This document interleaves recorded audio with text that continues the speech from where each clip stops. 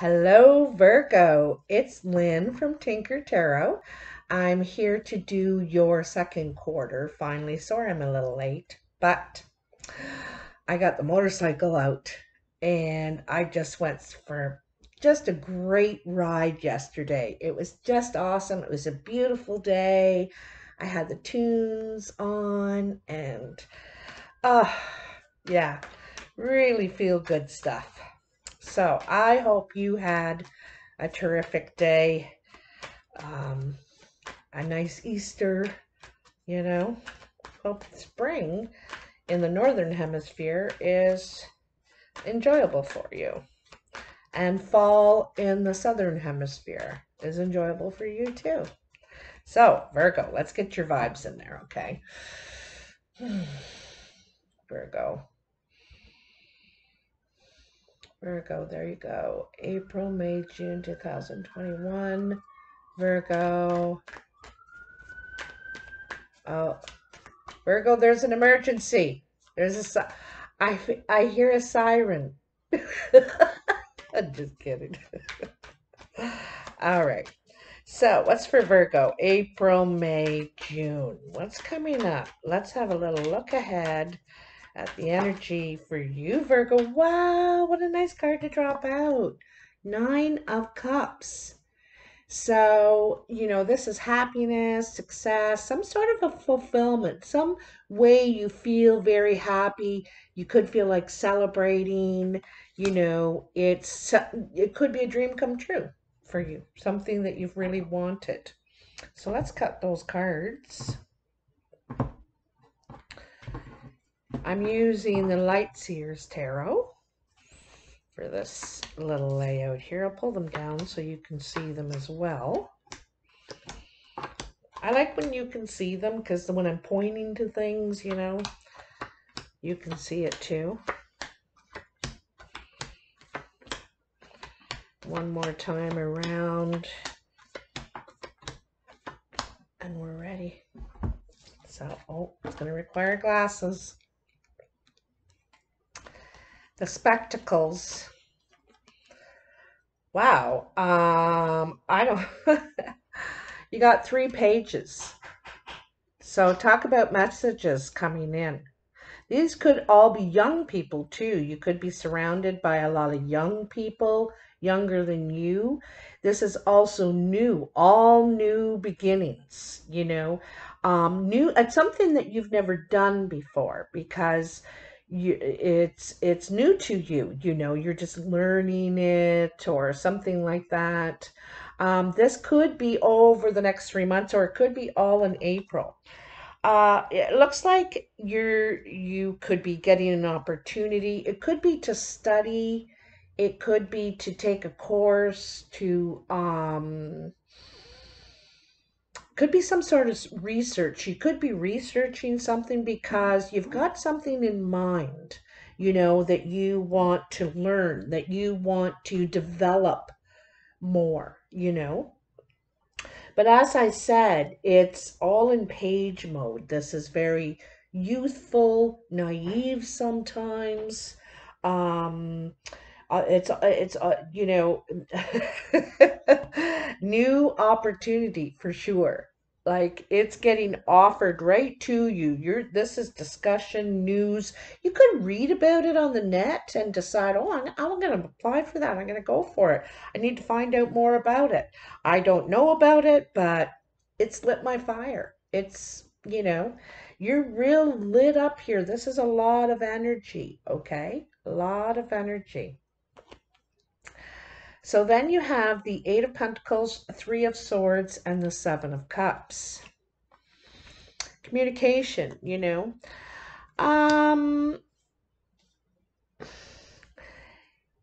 Okay, so it's the Eight of Pentacles is about putting the time, the energy, the work in. You're trying to put the time in to bring something together, to complete something that you could have been working on a long time.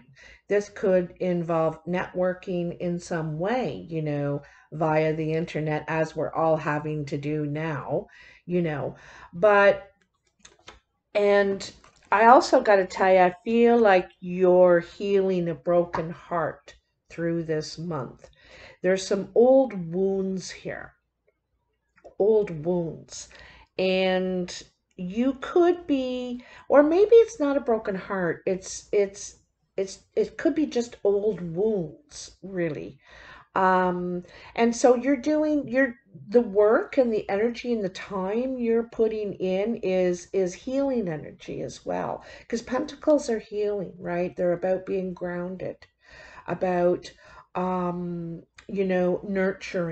and nurture in nature kind of thing. And then the Seven of Cups is about spreading yourself too thin.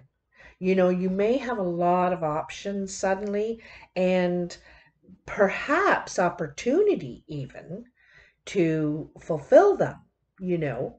But the thing is when we spread ourselves too thin, we're so rushed around to all these things, we don't really do any of them really well.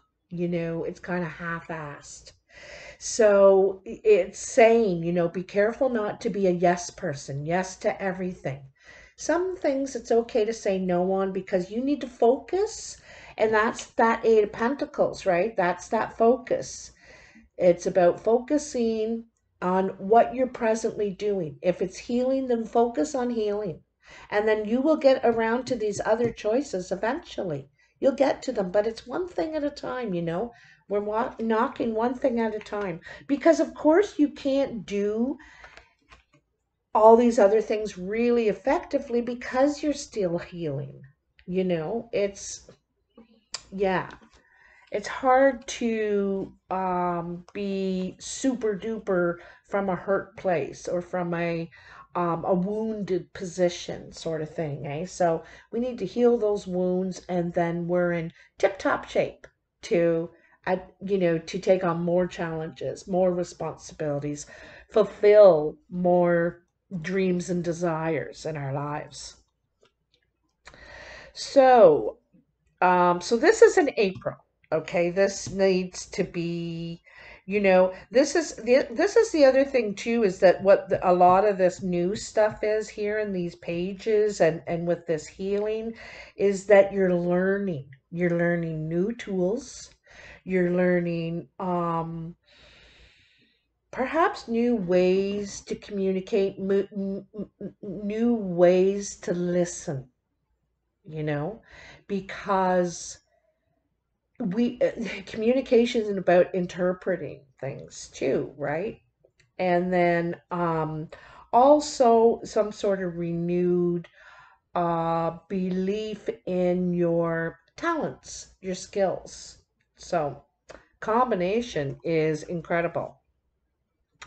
All right, so May, you have the King of Cups, the Hanged Man, and the Six of Pentacles. King of Cups could be a water sign coming into your energy, or it's more prominent in May. Um, this King of Cups could be male or female, could be a water sign, Cancer, Pisces, Scorpio. It could be someone a little detached. I'm feeling detached, okay? Detached, not really wanting to fully connect or fully be involved. They're not committing, is what I'm thinking. They're not committing yet. They might say, yeah, I want to, yeah, enthusiastic, but not actually taking any action towards it. There also could be some sort of delay towards money coming to you. You could be expecting money of some sort, could be from a King of Cups. But there could be a delay for this money that you're expecting. Also, the delay could be the other way. You're or this person is not convinced yet that they want to invest. And again, their time, energy, their money, um, they're not really putting in. They're not really putting in. They're kind of like, um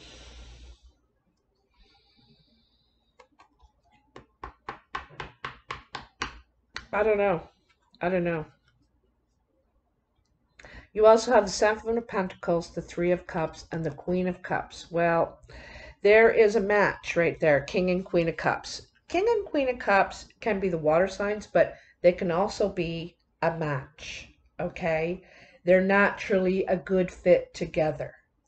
The Seven of Pentacles is time and energy already expended. You know, this is, look, I've put all this in, I put this work and this time and invested yourself personally, right? Into something you're waiting to see the fruits of your labor. And I think in some ways you do. You're very happy the way it's progressing. Um, it seems like one of you is very in touch with your feelings and one of you is very detached from their feelings, okay? I think it's probably you that's more in touch with your feelings. Um, but something is growing here, okay? It is growing. In the Seven of Pentacles, Seven of Pentacles is about patience. Patience, um, uh, for this to evolve, to evolve. So in June, you have the Justice, the Two of Pentacles, and the Moon. You could be involved in some legal sort of situation, or it could just be simple, like, um, in this case, it could be your taxes coming in. It could be, something to do with, could be government too. But it's funny, you have the Justice, and she's got these two cups on the scale. And there's also the two sides to the situation, right? There's always two sides. And here, there's the Two of Pentacles, the two sides. She's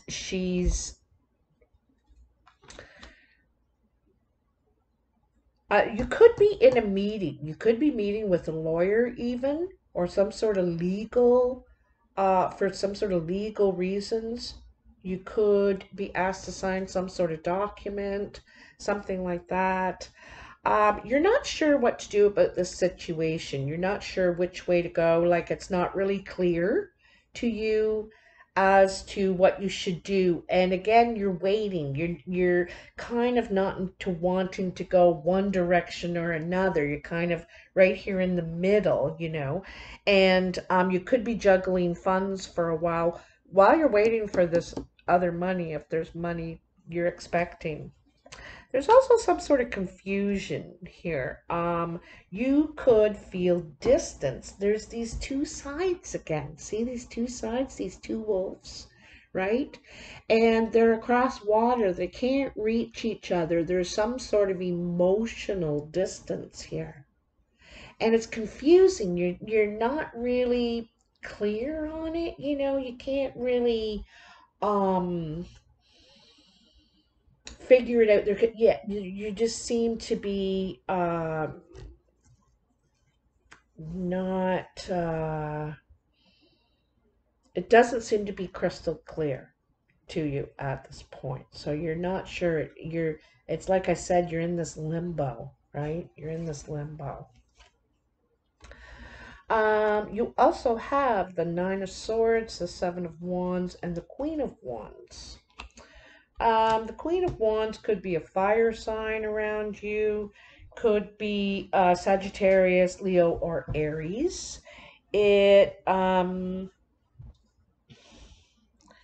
the Nine of Swords implies worry, you know, worry, anxiety, fear, even. Okay. Now sometimes this is all in your head. It's not always necessarily real or will come true. It sometimes will get going in our head. Like I said, where did I say it before? Is, we think in our heads and then it doesn't happen. And so I think it's needless worry. You might feel poked at, you might feel you're trying to stay in your zone, you know, you're trying to really have your zone, you're trying to be peaceful, you're trying to, oh, that's what I said, the communication, the interpreting. This is really big about that, okay? So the ones that you let in are the ones you let yourself believe about what others are, you know, and all these you don't let in. So you're kind of in a mode of self-protection, perhaps. um I think you're trying not to worry, trying not to have this anxiety, trying to keep yourself cool and you know, in this zone, right? And I think it's improving. Little by little, it's improving. You know, you're able to keep out all these now and only let one in. You've made a lot of progress. You're not, I think you're getting better at interpreting, okay? And then with the Queen of Wands here, this person is exuberant. They're very creative and productive. They're the very definition of action and going after what they want, what they seek, what they, you know, what's next on their thing. They're ever changing, and they don't let a lot get in their way. They find a way to get results, to get achieved what they're trying to achieve. They find a way, okay? So,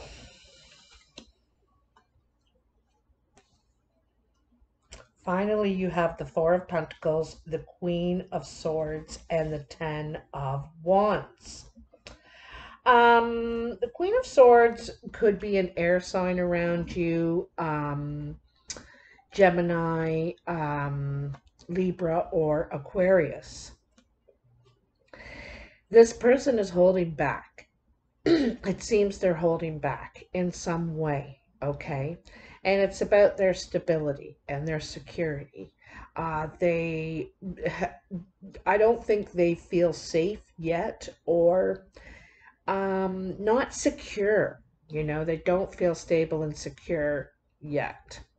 This person could have been on a long journey, and a burden, you know, a long journey, carried a burden for a long time. But they're at the end of that journey. They're almost done. They're almost ready to lay down these burdens and carry on without them. Okay? So, you know, it's like they're coming to the end of this task, of this test, perhaps. Okay, so very interesting. I like that right in the middle, though, is this fulfillment. May require patience, may require time. It could start to happen by the end of this, like the end of June, you know, but like I said, it's going to require patience. Anything worth something is worth waiting for. So, you know, maybe it's good that it's slow. Maybe it's good that, you know, it's natural, right? Natural. There was something about nature, you know, nurture and nature here. Woo! Woo, woo, woo, woo, woo. Trust. Trust. This situation is calling for you to have faith. So it's kind of cool because there is some of that here, right? Security, safety, stability, you know, feeling safe. Might take longer for some people than it does others. We don't know their road, right? Make the effort. Great love is worth taking the steps you're guided to take. Looks so romantic. little kids. Okay, one more for Virgo. Come on, let's have one more from the Romance Angels. One, well, it gave you two. It's your lucky day. Separation. Time apart from your partner is on the horizon. And a past life relationship. You have known each other before. So it seems like there's some sort of a bond before that is carrying on in this lifetime. And usually that sometimes you can meet up again and again, life after life, and you meet up with that person again, and you could be lovers or sister or brother, or whatever, just friends. I don't know, but and because um you're like, it's like kind of like that soulmate. Soulmate doesn't have to be a lover, it can be different, but it's like a soul tie, and every life you meet up again. And um and usually these people are key people in our on our life team. They help you get through something when you were two, or they helped you in high school. And there's more than one, there's many. What their roles are in each of your lives are different. And this could be with love, this person this time. There's some sort of tie. There could be something that you need to finish that you didn't finish in the last lifetime, or that you need to, they call them the unfinished symphony, right? So there's this part of the story that hasn't been written, kind of thing. So all very interesting, Virgo. Please comment below. I love to know how it relates to your situation, if it does. And if it does, hit that like button, hit that subscribe button, and hit the notification button if you haven't. It's all free, helps me a lot, and I really appreciate it. Yeah, so thank you so much. I will see you in the next video. Bye now.